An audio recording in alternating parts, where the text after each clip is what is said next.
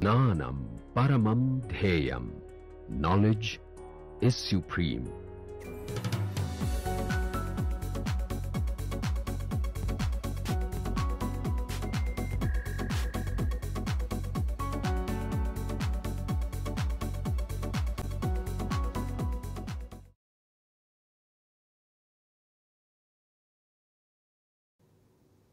Welcome to MOOC course on applications of interactomics using genomics and proteomics technologies. The advent of new technologies which are really trying to provide high throughput solution and much more reproducible and reliable results. One way of doing high throughput assays is to tag the proteins of interest with different type of tags or reagents like fluorescent tags or radioisotopes or chemiluminescent tags, and then trying to monitor the signals obtained from them. However, if you are adding a chemical moiety on your proteins of interest, it may provide some artifact results. It may alter the protein binding or the protein functions as well. So, there is a lot of emphasis about how to do the protein studies in the label free manner, and there is the advent of new technologies which are trying to achieve the protein-protein interaction, protein other biomolecular interaction studies by using label free platforms. In this light, today we have invited a guest, Dr. Shiv, who is the head of business operations at Nanotemper Technologies, to talk to you about a latest technology MST, which is MicroScale Thermophoresis, for quantifying the binding events and studying the biomolecular interactions. Dr. Shiv will also provide you a demonstration of how to use MST technologies for biophysical assays. Towards the end, one of the colleagues, an application scientist, will explain the basic principles of TICO, which is used to check the protein quality and purity in a very short time. So, in this manner you will have a good understanding about how to first test your proteins of interest, quantify them to check their quantification and also their purity level, and then further study how they can bind with another protein of interest or a drug molecule of interest. So, let us have this lecture with Dr. Shiv.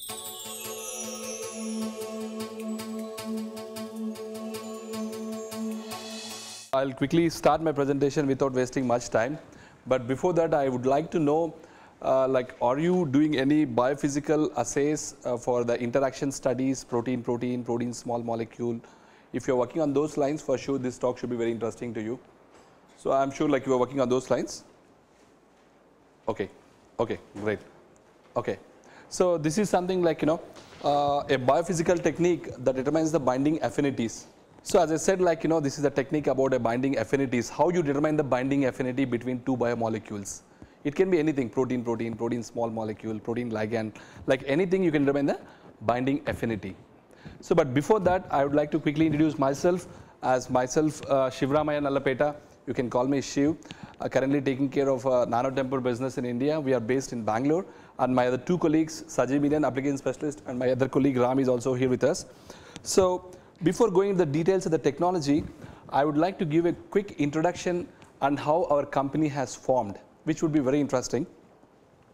The technology what I am talking about is thermophoresis. So, thermophoresis, have you ever heard of it before? Yeah, we say that whenever there is a heat, the molecules will move from hotter region to the colder region, but it will be a directed movement. So, this principle was discovered by these two gentlemen 150 years ago, but there was no any application. It was only a physical principle, but there was no any application until the two CEOs of our company who filed a patent in 2008. They said that the thermophoresis can be established at a microscale level, which can be used to determine the binding affinities. So, from there the company has started, and as I said, the first instrument which was launched in 2010, which is in front of you, they said that using this thermophoresis principle you can determine the binding affinities. Later on different versions came into the picture which I am really not interested. But other than this, we have one more technology which measures the protein stability. Like, you just wanted to know till at what temperature your protein is stable, like what you call the TM, melting temperature of your protein. So these are the two technologies what company has, and as I said, like these two instruments are very handy just beside me on that side and this side. Maybe during this talk is over, we'll also have a quick demonstration and we'll see how easy it is to run a experiment without any optimization. So these are the two CEOs of our company. As I said, like they are 31-year-old who has actually filed a patent and started this company in 2010. And now we are successfully spread across the globe. And as you can see a coffee machine in between them, we say that our machines are very simple. They are like a very robust, like a coffee machine. Like, it's a vending machine. Like you want to do an assay, everything you just prepare and keep it. And 15 minutes of time, everything is ready on your table. We'll see it as well. So with this quick introduction of the company, as I said, like, it started in a small garage in 2008 and we slowly spread across the world, and we have more than 700 instruments across the world. And the best part of this company is like, you see from 2010 to 2017, we got 1700 publications in all reputed journals. So that is how we had been connecting more to the scientists. It's completely a technology driven company. And it has been estimated that 15 million experiments are done using our technologies till date. So I think this is more than introduction of the company what I can give. And now I'm just coming to the technology. As I said, it is a thermophoresis. We have established at a micro scale, at a very small temperature gradient, we have demonstrated this thermophoresis. This is called the MicroScale Thermophoresis. In a short form, you call it as an MST. So, but before going into the details, I just want to elaborate more on the basic principle. What is thermophoresis? We all know what is electrophoresis. So, in the temperature, in the electric field, the ions or molecules will move based on their sizes. If there is any gradient in between them, like an acrylamide or like any kind of a gel. So, similarly, thermophoresis is the movement of the molecules in the temperature gradient. Thermo means temperature, phoresis movement.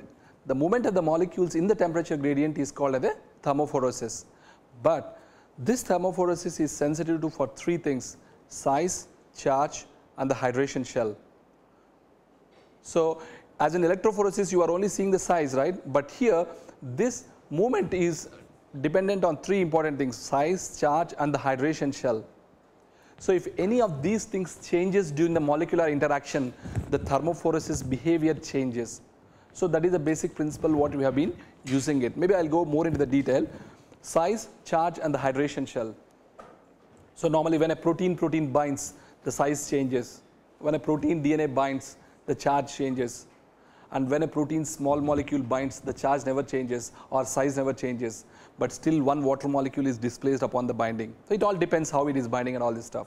So, this technique has become very sensitive for all these three parameters, and there will be a change in the thermophoresis behavior when there is any change in these parameters. Yeah. So, generally, as I said, like, thermophoresis, the moment, you put a heat, all the molecules move away from the heat. That is a general principle. As you can see here, this is just a cover slip slide which has been coated with a LMU. The moment you are shining with a laser, all the fluorescent molecules are moving away. So that's the reason why you are able to see the LMU. This is a Munich University. So that is called a positive thermophoresis. The molecules moving away from the heat, which is a general property, is called a positive thermophoresis. Similarly, there will be like, the vice versa of it, what you call it as a negative thermophoresis. Maybe I'm not able. Sorry. So, in the negative thermophoresis, what happens is the molecule move towards the heat. So, it is like example glass beads, when you shine some laser or when you heat them, all the molecules move towards the heat. That is called the negative thermophoresis. So, in principle, when you are doing a thermophoresis experiment, you always see these two kind of a phenomenon, like either they move towards the heat or they move away from the heat. But in our principle, you can measure both their movement. How we measure, maybe I can take you to the next slide.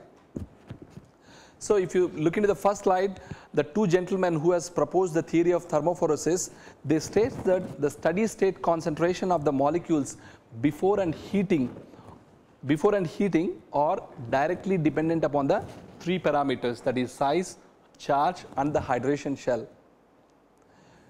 So as I said, like before heating, whenever you are shining some heat, the movement of the molecules that has gone towards the hotter region and the molecules in the colder region, their ratio is always dependent upon these three parameters. That is what the law of thermophoresis says. And all our experiments have been highly validated and it follows this principle. So with this basic principle of thermophoresis, we built up an instrument which has two important things. One is a laser which creates the temperature for thermophoresis, and here one of the binding partner is fluorescently labeled. So just to see the fluorescence, you have a fluorescent detection unit. And the biggest advantage in this technique is you are not immobilizing anything as in other techniques. So you directly determine the binding affinity in the buffer, and you require only 4 to 5 microliters of the sample and the time. So normally like you do a dilution series up to like 12 to 16 dilutions, and every dilution takes 40 seconds to scan. So in 12 to 15 minutes of time, you are able to determine the binding affinity without any compatibility with the buffers. There is no any crosstalk, there is no any like buffer interferences in your assay. There is the biggest advantage of this technique, and many people ask the temperature you are creating, how much is the temperature we create?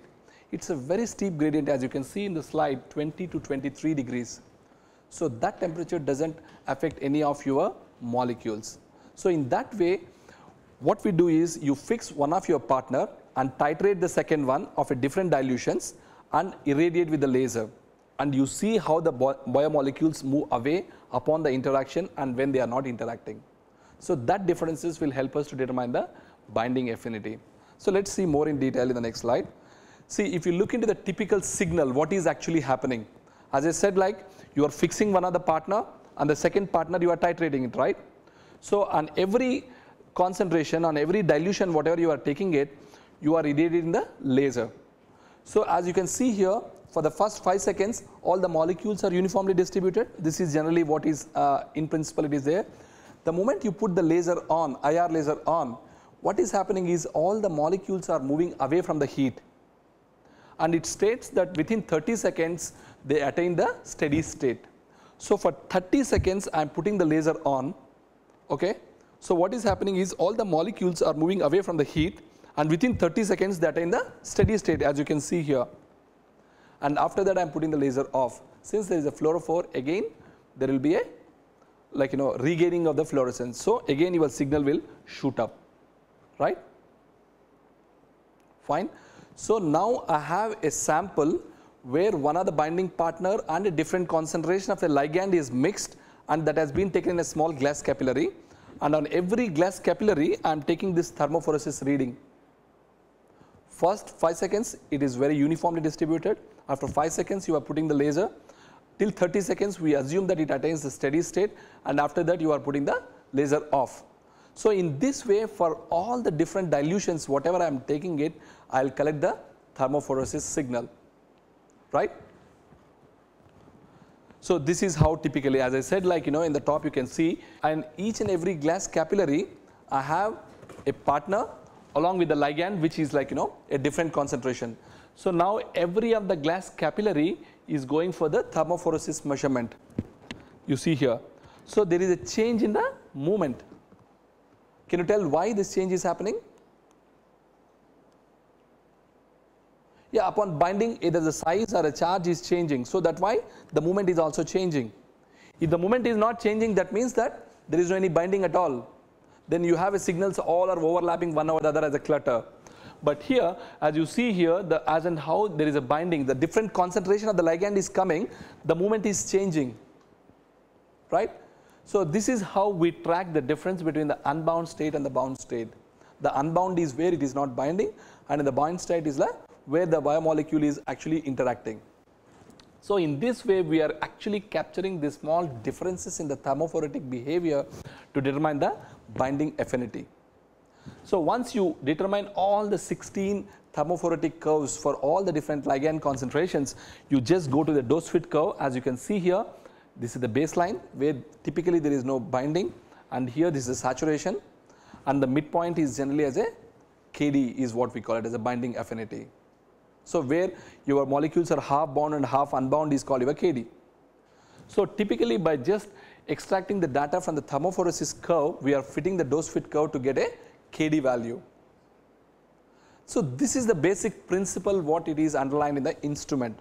Just by the thermophoretic behavior changes from the bound state to the unbound state, you are able to determine the KD. Since this technique is very sensitive for size, charge and the hydration shell, you always get a differences in the thermophoretic behavior which will help you determine the binding affinity.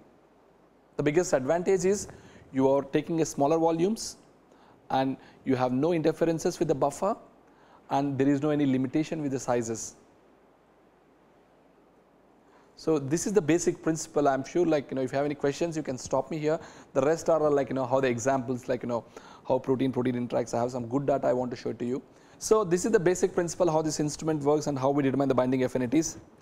So with this you see a wide variety of samples, so from ionic interactions to the liposome interactions, nanodisk, any kind of interactions can be studied in this instrument. So there is no any limitation of size here.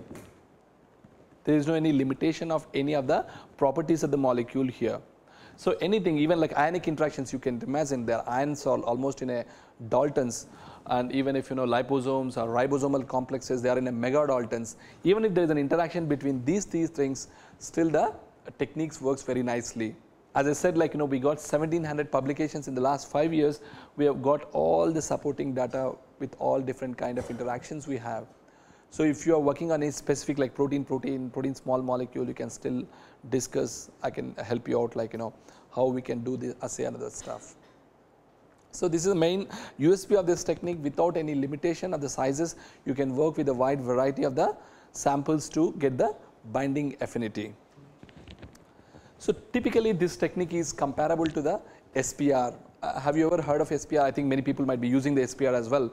So this technique is very much comparable to the SPR and ITC, isothermal calorimetry. So in the chemistry, people will be just measuring the heat exchange to determine the binding affinity. So the biggest advantage over all these techniques is, as I said, like we did a protein DNA interactions, and you see in all the three techniques you are almost getting the same KD. We got 29 nanomolar, SPR 24, and ITC we got 30 nanomolar. So whatever the binding affinity you determine in the MST is very similar to the ITC and SPR assays. But what is the biggest advantage? So as we are all familiar with the SPR, you always have a chip, you immobilize one of your protein and pump your different buffers and ligands, and it involves a lot of method development and method optimization and of course the cost for every assay. And in the ITC, we know like you have a huge pump and then you need to fill your pump and then start putting it up. So there higher volumes of the sample is required. So if you look into the biggest advantage of the MST is you don't require the higher volume of the sample. We look with the always the lower concentration of the sample, and the assay is done in 10 minutes of time with no cost. The glass capillaries are only the consumables what we use for doing the assay, and it will cost you 5 euros per assay. So at the end of the assay, if you look on like to perform 1 KD measurement, you require 5 euros. So that is the biggest advantage, the smaller volumes, time and the overall cost of the experiment. So this has been highly like worked out with all the 3 experiments. As you can see here, the cost it's almost like 1/10 is what we generally do it for an SPR and other assay experiments. So maybe people working with SPR still might have some questions. You can still feel free to ask me. So as I said, like we do a labeling to one of the binding partner. So we recently came up with a kit where you can label your his tag. So at the 6 histidine position, you can label your protein. So in such a way, what is the biggest advantage is like you need not purify your protein. If your protein is in the cell lysate and it is already his tagged, just simply add the dye and do the titrations. So in that way, even in the cell lysates, if you want to have a specific interaction studies, this can be successfully done. So now I'll just take you to some examples of like how this application has been used in a different variety of interactions. One is the dimerization. So when you are talking about the protein-protein interaction, the same protein when it interacts it becomes a dimer. So it's extremely difficult in other techniques like maybe in SPR or in ITC, when the same protein you are immobilizing and same protein you are running through, you get a lot of artifacts. So but here labeling one of the protein and titrating the same protein, you can determine the dimerization KD as well. As you can see here, you can clearly see a clean fit of KD coming up here. So even the protein dimerizations and protein dimers can be easily studied using this technology. And other most interactions people are interested in is protein nucleic acids. So I'm sure you are well aware of this CRISPR mechanism. So here the RNA to the nucleus protein has been studied, and this paper hit the Nature, and here in this paper they quoted that this is the only biophysical technique that has been to determine the binding affinities. So even the cutting edge technologies also MST has become much handy tool to determine the binding affinity. So maybe traditionally people does EMSA. So have anybody done EMSA here? Oh, great. So you know like what's the pain of doing an EMSA there, and you always get a qualitative, you never get a quantitative information there. So in the same studies which are done with the EMSA, we try to label the DNA like a Psi5 or Psi6 or whatever you have the dye, and then titrate your other things, and you are able to determine the KD which is very much similar.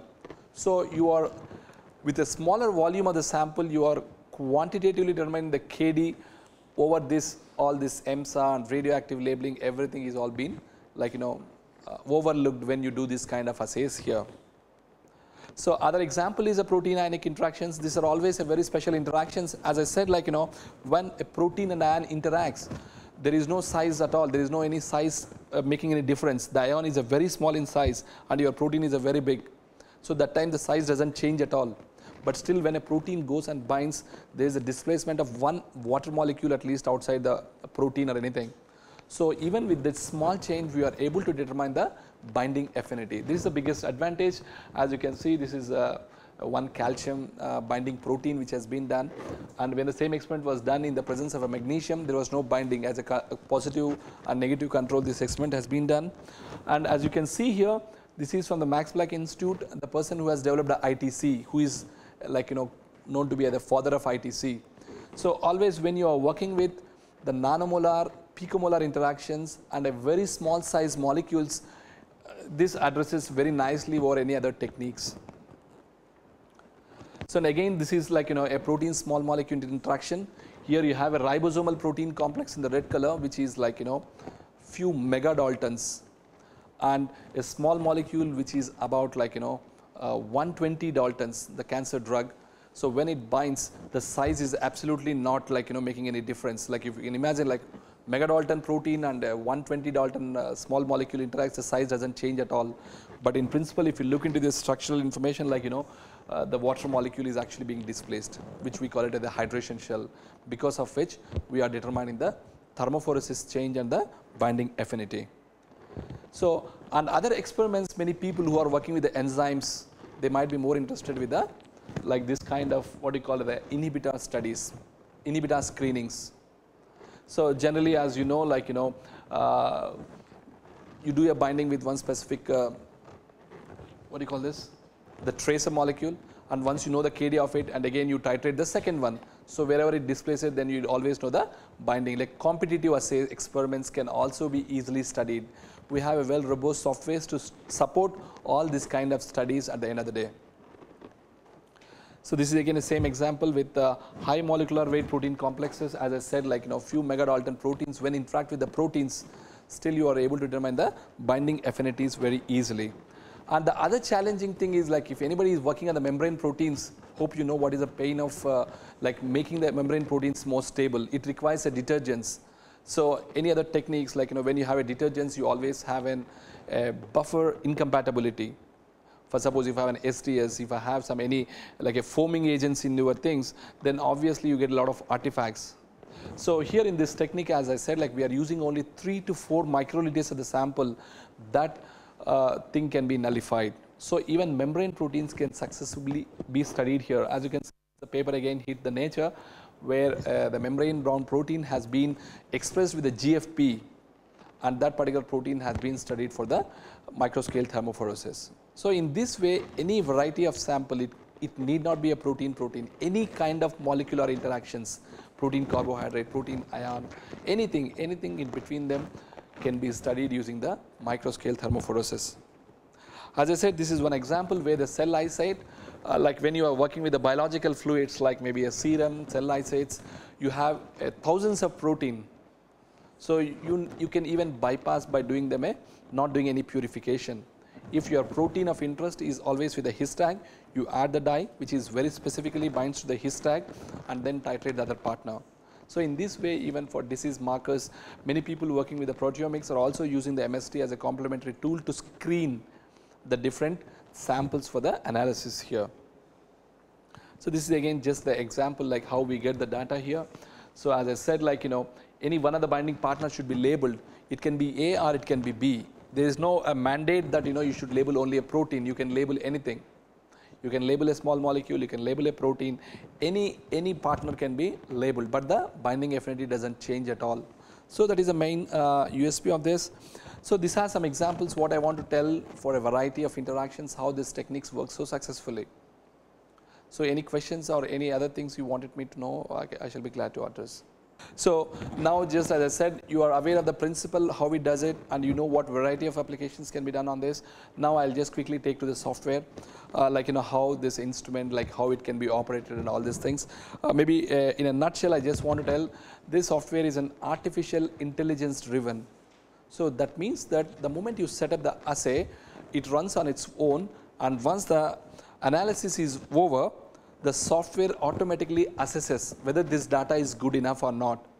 Is there something like still you are not getting proper results, or because of any reasons, it will automatically give you a suggestions. Okay, if this is not a binding fit, then it will tell you please change the buffer, you change the pH, or you change your the protein concentrations. So like this automatically software does the assessment. So in a way it is very much easier. Of course, as a user we always know technically what is happening with the software. By looking to the data we can always assess, but still software will help you to make a judgment on your analysis, and you always get all the data in a single page. As you see here, this is a clean binding fit. So and these are all the thermophoretic traces of all your dilutions what you have made it. So first suppose your samples are making an aggregates. So for suppose upon at particular concentration, when it is interacting with the ligand, it becomes an aggregates. So then aggregates means then the sample will be non-homogeneous. The thermophoresis behavior also will be very random. The curve looks very random. I'll just show how it looks like. See, whenever there is an aggregation, see, you see here that the curve is completely a wavy. So like this qualitatively we can always judge the aggregation of your sample also.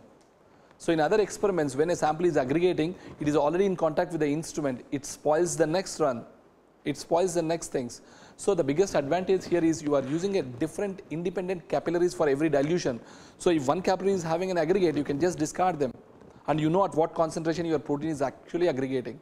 So in this way qualitatively you can judge the aggregation in your samples by using this kind of a technique.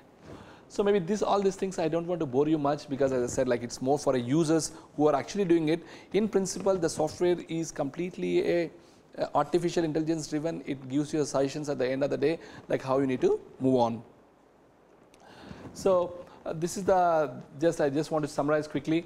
We are already associated with the top premium institutes across the globe, and I am very glad that in India we are associated with the IIT Hyderabad, RCB, Novozymes, and many other customers who are using this technology. And as I said, in all kind of journals you can find the MST papers. Like in Nature we have more than 15 papers, Science, all the best journals have acknowledged this as a biophysical tool that actually be a very useful tool in measuring the binding affinities. So here are some customers who had been using a lot of SPR, ITC experiments and now made a shift to the techniques and found how easy it is. Like if you are doing any screening, you are doing a drug screening, you have a small molecules libraries, hundreds or thousands of molecules. So I'm sure other techniques will be a nightmare. So here, since you are using it in 10 to 12 minutes of time, you can always screen them very quickly. And these are some customers who has used it and gave a very good feedback. And we have more than 10 publications from Indian customers in the last 24 months. The final slide is always what I say. As I said in the beginning, it is a company of scientists. So along with it's not just telling about the instrument, it is all about giving a good support. So you're always bundled with a good scientist to support you and develop the assays on your own. So that's all I want to tell. Since we already are going to give a quick demo, maybe like, we can just quickly share some questions you have, or if you are working on any other things, what are the challenges you are facing, I shall be very glad to help you out. What kind of samples you do on SPR basically at the moment? ITC, okay. So for sure, like, as I said, like now we have a positive control kit. It is a DNA aptamer and a small molecule, ATP, basically ADP and the DNA aptamer. So anybody is interested, they can just come in front and then just do it, because as I said, like this doesn't require any much training, much thing to understand. As I said, the basic principle is thermophoresis, and how every dilution there is a difference is what we need to understand, and rest everything is done by the software automatically. This protein and small molecule interaction, protein and this alkaloid. See, that's what I'm saying. In principle, anything is possible. Alkaloid, can you tell me an example? Curcumin. So very recently, I think, as I said, like 15 minutes of the time is the measurement time. So maybe people can come front and just wander, or you can sit there and see however you wish. So we have a control where we are just going to load into the capillaries and do the like an MST assay. And we'll go to this one, the stability one. So there also the things are ready. It takes only 3 minutes to measure the stability of your protein. That is the biggest advantage. So maybe she will give a small talk on few slides. What are the basic principle and what are the applications? So anybody working with the protein can use this instrument for quickly checking, like, the functionality of your protein, whether your protein is really functional or not. Okay. So these are the glass capillaries, what we use for the assay. You can see these are the simple glass capillaries which can accommodate maximum of 5 to 6 microliters. You just dip into the solution. So normally you take a PCR strips and then, like, fix your partner A and titrate the ligand. Like generally like 12 to 16 dilutions is what we prepare, and all the 12 to 16 dilutions, each dilution you take in the glass capillary. So and this glass capillary will go for the measurement.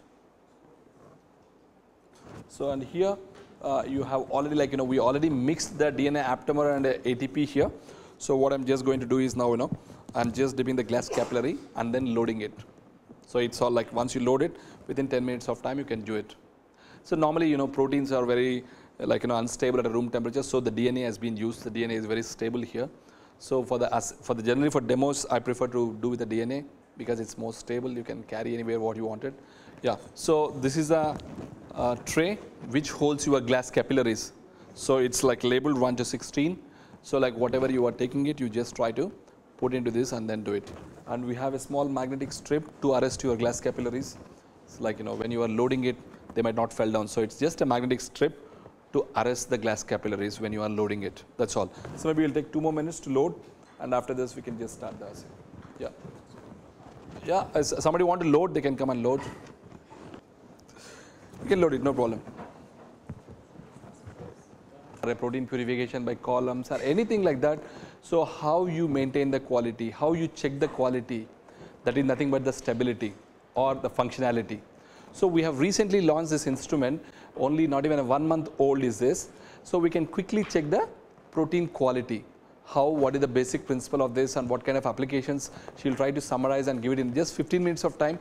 And after that, that instrument also we can give a demo. It takes in principle only 3 minutes to run 6 samples. We got some controls, we can quickly run that also. Saji, please go ahead. So have you ever asked to yourself that whatever protein you are purifying, whether it's pure or not, I mean whether that can be used for your future assay experiments or not? So that's a very big question that always comes in the mind of any researcher. So before going for any assay, what you do is like you run a column, you do a STS page, or you do spectrophotometric analysis.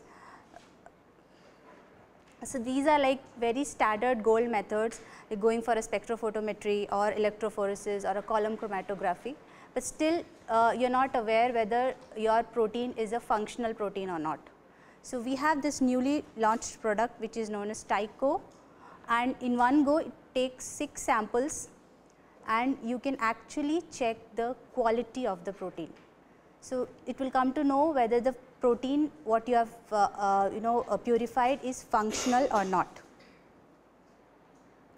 So, what is the basic principle of this machine is that it can work with any kind of protein, whether it is an antibody or whether it's a normal protein, membrane protein, receptor protein, any kind of protein, and it give a 3-minute measurement. So, within 3 minutes you are actually checking your quality and the purity of the protein.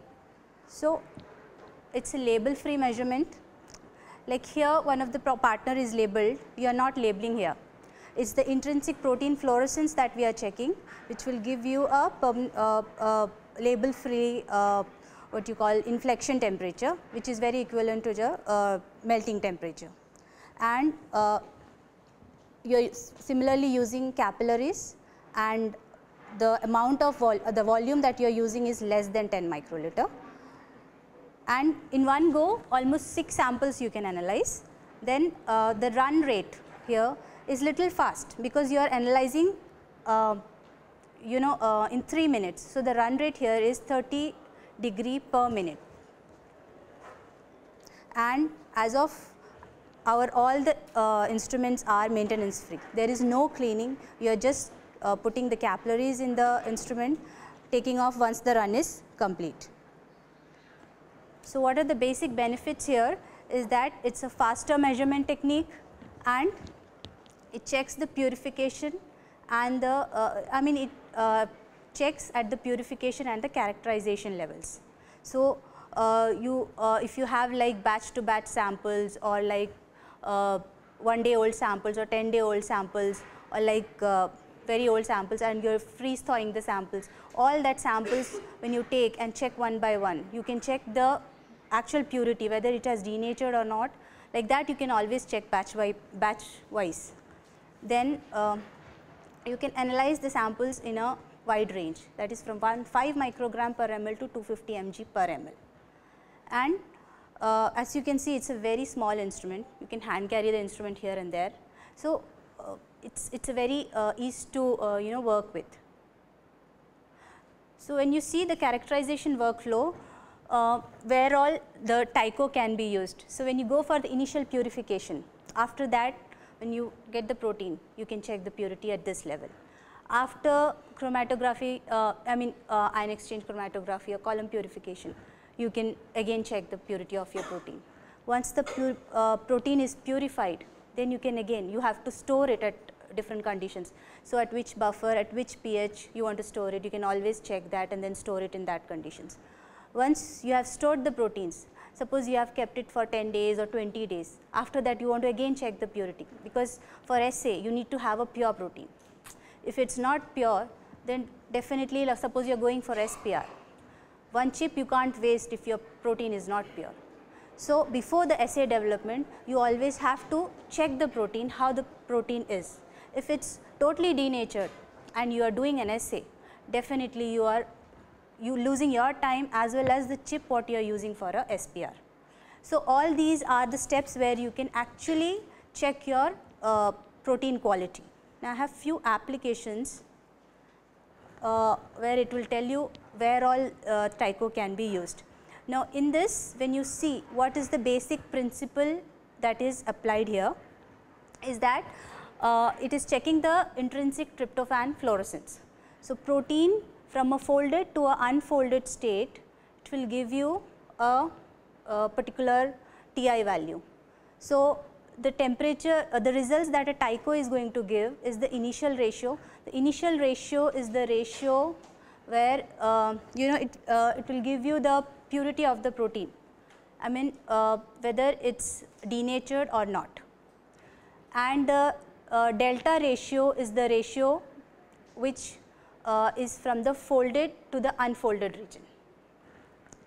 Like that, when the protein folds, when the protein unfolds, you will get a TI value as well as the sample brightness. The sample brightness here will give you a relative concentration of your protein molecule. It will not give you actual concentration, but a relative concentration that yeah, this much amount of protein is present.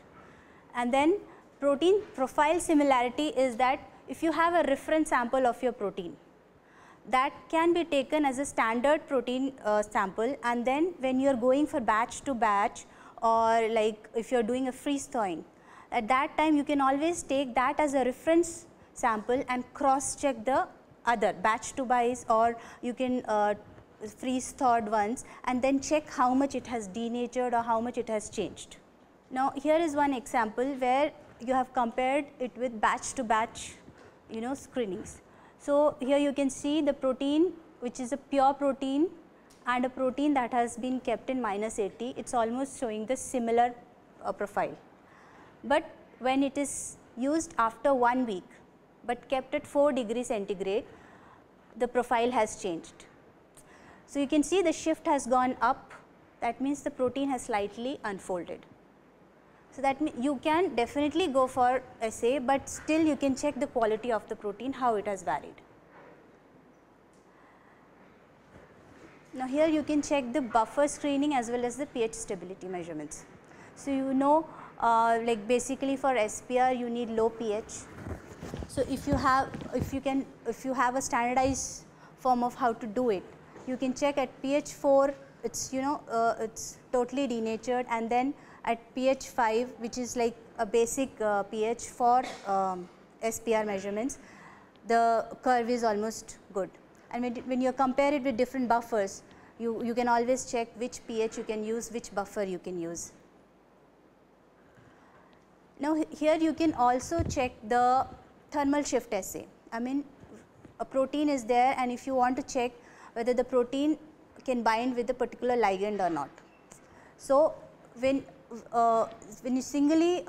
you run the protein without the ligand, you will see a particular profile, and then in the presence of a ligand, the shift will change. So the shift can either be a positive shift or a negative shift. If it is a positive shift, that means it's a true binder. If it's a negative shift, that means it's not a true binder. We can actually go for a yes or no that whether the shift is happening or not. I mean whether the interaction is possible or not. With this you can go for further assays, like if you are going for SPR or if you are going for ITC, you can say that, oh okay, this protein with this ligand it's good because there is the thermal shift, because the TIs are shifting here. Now I have few examples which will show you the data. Now this is a example in which the monoclonal antibodies was checked at different oxidation levels. So you can see at the native state it has given a different profile, and then a 3-hour oxidation with hydrogen peroxide, it has given a different profile, and a 18-hour oxidation, it's giving a different profile. So you can see there is a TI shift in all the 3 samples. And when you had gone for the MST assay, the same thing you can see. The shift is, I mean the KD value is changing with respect to oxidation. Now, if you want to go for a biosensor assay like the SPR, so here you have to check the pH values. Definitely which pH is best for the SPR. So you can always screen different pH ranges and check which buffer is best. So like here kinase is taken as a standard, and at different pH it's tested. So you can see at pH 7 and pH 4 and pH 4.5, it's just giving a planar line. That means it's already denatured. Okay, but the other in pH 7 and pH 5.5, it's giving a curve which is showing the stability of the protein. Now this is a thermal shift assay that we have done, where we have taken a kinase, and then the kinase is treated with a ligand molecule. You can see the shift in the assay. You can see protein alone was giving a shift at 50-55, and once it's added with the ligand, the shift has gone to 62. So that is how you can go check the thermal assays. Now this is once the chromatography is run. I mean you get lot of fragments. So, you check all the fragments and see which is your best, which is the best fragment where your protein is there. So, this will give you a protein profile that this fragment or the first fragment or the second fragment is having the best protein. But if you have a standard reference along with it, you can always validate that the protein is actually the pure protein. And now, here is another example that we have conducted where you have taken fresh samples, freeze-thaw cycle samples and fully denatured and partially denatured samples. So, you can see how the trend has changed when you are checking the unfolding profiles. So, the fully denatured sample is giving you a very planar profile, whereas the partially denatured is giving a different profile compared to the freeze-thaw and the fresh samples. So, the same is analyzed with the MST. So, you can see the fully denatured sample is, there is no KD value to it, but the other samples you can get a KD value, but the KD value will vary compared to the fresh sample. So, in all, if you see, it is a very quick tool to determine the purity as well as the stability and functionality of the protein.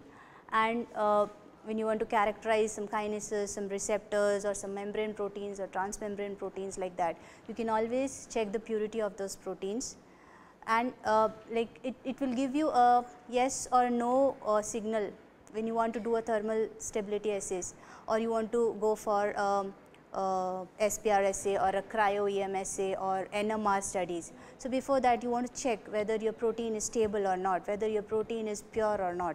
So, yes or no will always, this machine will always help you with the yes or no decisions.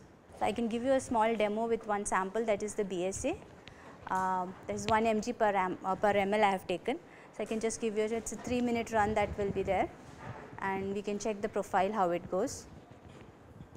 Question. Do you have any example of this long-term reference proteins, whether they change? Yes. Yeah, so you have tested many sample proteins, the reference proteins that are used. For example, this is an NMR. As such reference proteins we do not have, but in, but like if we do for you, yes. So, like if we have a reference protein, we can always, if you give us a fresh sample, if we have a standard protein, we can always correlate with that. We say a positive shift is towards the right side and a negative shift is like towards the left side. The left side is always destabilizing your complex or your protein. Yeah, but it's not supposed to shift. Yeah, in principle, no. In principle, no, yes. The storage conditions or some any, what do you call this? Because in few of the demos we have seen this kind of shift, where there is a positive shift as well as a negative shift. So, positive shift, yeah. So, the positive shift will always say that it's a binder, but the negative shift is destabilizing your protein, and you can see the profile when it goes above 0.9 or something, whether it's fully denatured or not. When we store a protein, it will be denatured as days pass on. It will be somewhat, it will be unfolded. It will not be in a stable condition throughout the time. Basically, the protein structure is like that only. It is not. That's what your statement is very. I cannot say yes, I cannot say no. Actually, it all depends upon your specific protein what you are working. Yeah, again, when we do the assay process, you will not get the same result. Somewhat it will be down only the result compared to the original. Exactly, that's the main purpose. As long as it's like 10-20% is fine. If your protein is unfolded more than 30-40%, then obviously you are working with the dead protein, which doesn't make any sense. Like for suppose you are immobilizing your protein and you are changing lot many buffers and you are trying to tweak everything, and if it is not working, the problem is your protein is really not in a a good state actually. A quick checkpoint can always be taken care of, and when you are doing a purification, like in all the fractions, you need not go to the STS page and then check every time. So quickly you can always check it, and you are storing it and you are going for the next step. See. So it's basically like a quick checkpoint to know what is the quality of the protein what you are working with. And so till now you don't have any direct method to measure this kind of quality. You do the quantitation by spectrophotometry, Bradford, other things, and you do a column purification, you run the SDS page, but there's no any checkpoint. You have to know that the protein you're working is really stable Pure or it's not. functional or not. So when you work with the bioassays, unless your protein is not functional, there's no point in setting up the assay and spending a lot of time. And since it's like a label free, you don't require anything like you just dip it and then do the measurement. So that would be the quickest way to check the protein quality. And many times when you take the proteins out, I mean you keep it in ice, but still you're taking in out, so you know whether the protein is stable or not. So this is like a quick tool. Actually also shown that percentage unfolding, like as you said, like after 10 days, after 1 month, what is the percentage of unfolding? See, as long as 20-30% is fine. When it goes above 50%, then show like your KD, everything changes. Then that is not your true protein, what you are actually working on. So on the background, we never know what is actually happening. When you are taking from -20 or -80 and thawing it, your protein might be spoiled, but you are not sure. But still, you are going for the bioassay. If it doesn't work, then you think that there is something else wrong, but you don't know that the protein itself has been like unfolded while doing the thawing or while doing the storage. And one more doubt, sir. Here in this, you are placing at 30 degrees centigrade for 1 minute. So at that temperature, protein will not get any. See, our basic principle here is, when you see a protein, the tryptophans are actually buried inside, right? All your tryptophans are buried inside the protein. As of now you are heating it up, the tryptophans gets exposed. Once your tryptophans are exposed, the fluorescence is changing. So when completely all the tryptophans are exposed, the protein has lost its the activity or the complete unfolding is happening. So that is the basic principle what we are taking in, and we are ramping 30 degrees per minute. From 30 to 90, we are reaching in 3 minutes quickly, because just you are heating the sample, and once all the tryptophans are exposed in your sample, then you are getting a what you call the transition, like TI, inflection point. So that is the basic principle. But we have other version of the instrument where you can get a 2 TMs, the melting temperature, 1 degree per minute or 2 degree per minute. You can always control the ramping heat and can get the TM values also. It's very similar to DSC. But this one is something like for any bioassay, any mass spectrometer, you are working with any intact proteins.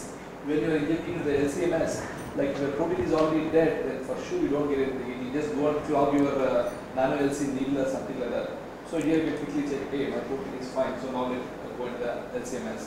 So like this, as a quick checkpoint at a different experiments like NMR, like cryo-EM, any kind of things you can always use this as a quick tool to know the protein quality. That's the main purpose of this. And cost effective, and also 3 minutes, it hardly matters. 6 samples, you are getting the data in 3 minutes. Just you are heating it and then pulling it back. That's the main process. Is anybody working on DSC or CD or this kind of techniques?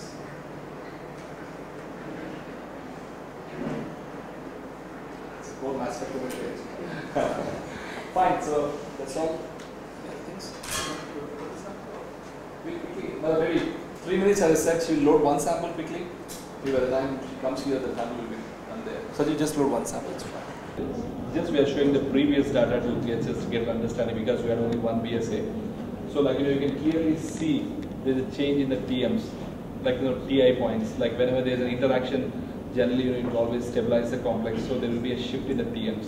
So typically you always get the curves with a clear TMs, and if you just look at the results, you can always see you always get the temperatures at which they got unfolded, and it's clearly showing a shift of somewhere 3 degrees, somewhere 4 degrees. So like this you can always see the differences in the TMs. So that is the biggest advantage. And other thing is you are seeing the stability of your protein. For always, I know many times you purify the same protein over some months or something like that. So you can always compare what is the profile similarity, what is the percentage loss I'm doing here. So this kind of all things you can always integrate in your workflow to measure the protein stability. So you always get the delta ratio, which will tell you the percentage unfolding, the sample brightness. It is not exactly a quantitative parameter.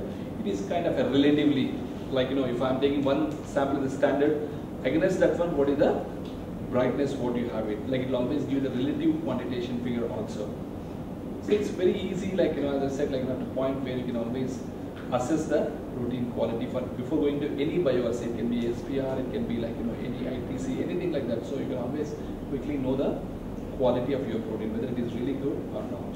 And if it is good, then comparatively with your references, how it actually works on. That's the biggest advantage what you have here. Because in one sample, it does not make sense to show you all the data. So we are showing you the previous data. So this is how typically you are getting it here. The software automatically calculates and then show you. This is the TM of it like this. If a sample is having 2 to 3 proteins in a same sample, when we place a sample of then it's, that it all depends when it is actually unfolding. So in some the tryptophans might be exposed, some tryptophans are like already buried inside. So in principle you get always a very non-specific data. Normally it's a biophysical, always work with a few proteins is recommended. But yes, many of our customers like with 2 proteins they have tried it. So always they know one protein TM they know, the other one whatever it was getting for the other protein. It's always like R&D kind of thing. Sorry? We can see that. Yeah, absolutely. And you can always see the multiple TMs in the same protein. It can have that, the same protein have multiple domains which are exposed at different temperatures. Like particularly maps, if you see, you get the Fab region and the FC region at different times. So like this, even if your same protein is having multiple TMs, you can still get the data. So this is the biggest step of what we can do. So this is how you get the typical results and all this stuff. So any questions or something? I'm sure here proteomics means everybody will be doing some kind of purification, mass spectrometry, all this kind of thing. So we shall be very glad. If you are interested, we can evaluate and we can still give more insights into the technology.